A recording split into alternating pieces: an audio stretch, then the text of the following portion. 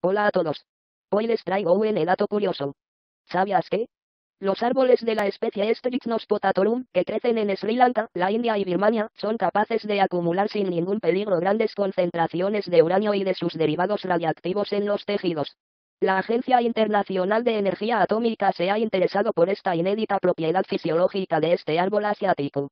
Si te gustó dale like y por favor suscríbete a mi canal. Y si gustas recomiéndalo a tus amigos. Hasta pronto.